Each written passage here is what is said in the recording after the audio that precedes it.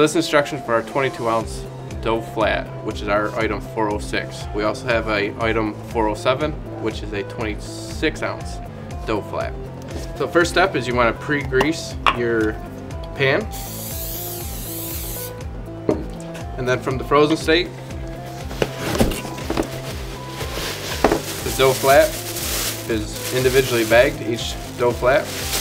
And if you notice, the bottom, you can kind of see the chalkiness of the flour. One side is flour, one side is oiled, pre-oiled. So you place it in the middle of the pan. Then each dough flat that is individually bagged, put it right back into the bag.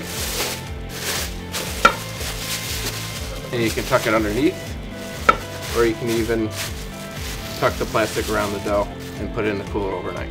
So the next morning, you're going to take your thawed dough out and you take the bag off of it. You'll see it's nice and pliable.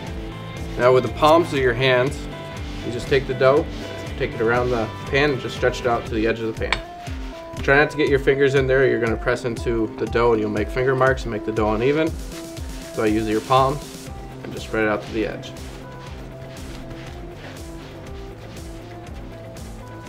You'll add your sauce, which could either be 6 to 8 ounces, depending on how much sauce you like to put on your pizzas.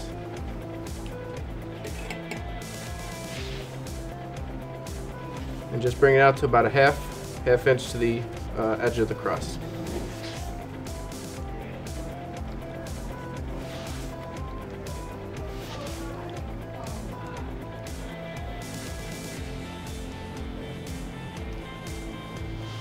Then to finish the pizza, you just top it with about anywhere, if you're using a diced cheese, you can go for 8 ounces. If you're using a shredded cheese, you probably do a little bit more, for probably 10 ounces.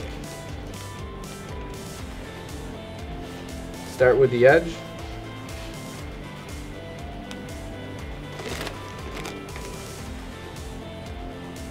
And then work your way into the middle.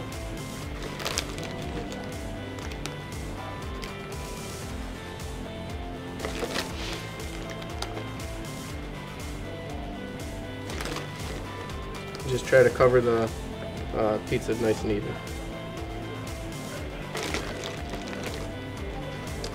For additional information, visit us at www.DeIorios.com or email us at info@DeIorios.com.